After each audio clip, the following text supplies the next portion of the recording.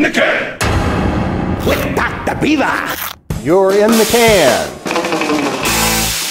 All right, Doc, this comment comes from my cat on the catriders.com forum. I decided to try out Liquid Wrench Chain Lube. I can say this, Liquid Wrench will cover your entire chain, swing arm, and tire in a layer of black, gooey grime. The stuff does not come off easy.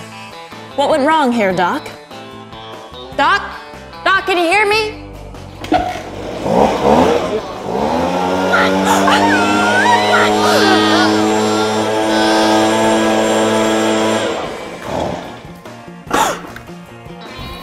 You okay, kiddo? I'm fine. My cat, you bring up an interesting point.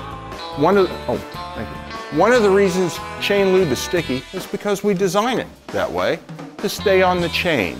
If you're having problems with dirt pickup and sling over the other parts of the bike, it's likely due to over application or not waiting long enough for the solvent to evaporate, leaving the sticky lube behind. Now, the best way to avoid that is to apply the product with a dropper bottle into the links of the chain individually, not over the entire body of the chain or on the other parts of the bike.